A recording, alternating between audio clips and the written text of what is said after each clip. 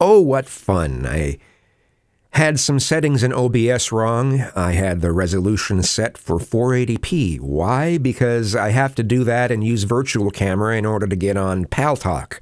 Paltalk has such an archaic interface that they don't know how to resize camera images, so the only thing they accept is 480p. So if I try to use, this camera regularly, it's like, hey, you want to zoom in on my mouth? Great! So, yeah. Anyway. I don't like society. But I know that I have to conform to some of it. It's a balancing act, to be quite honest.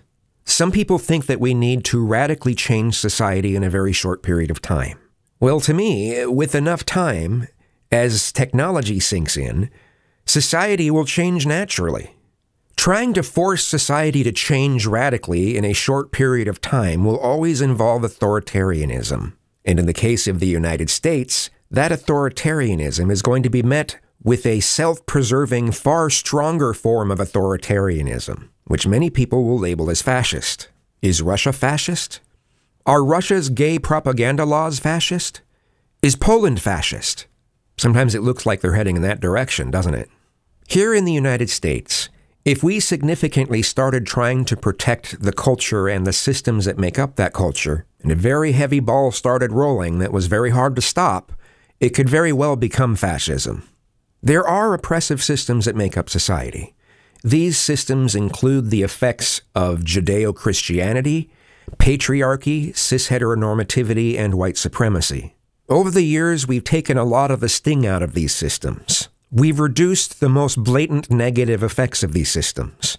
But we still have a ways to go. There are still negative effects to work on, obviously. Unfortunately, there are a growing number of people, especially young people, who have been taught that this country is the most oppressive country in Western civilization, and that even just Western civilization itself is an oppressive force, who think that the answers to these problems is to completely dismantle all of these systems, with absolutely nothing solid to replace them. If you actually replace something solid with something that's constantly changing, it will fall apart pretty quickly and then get replaced with something probably far more oppressive than we've had to deal with in this country. But I suppose it's cool to not be able to look ahead. It makes it easier to push for more destructive things. Having said that, I don't think people are going to be successful in dismantling these systems that make up society. I think the systems will fight back with a vengeance and it will eventually become fascism. Then again, maybe I'm a little too black-pilled at this time. Maybe we actually can have significant exponential change without massive pushback.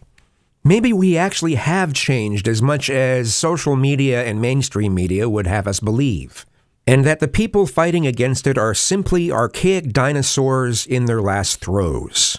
What do you think, though? Do you think we can dismantle these systems without much issue and have good results? Let me know in the comments. Thanks.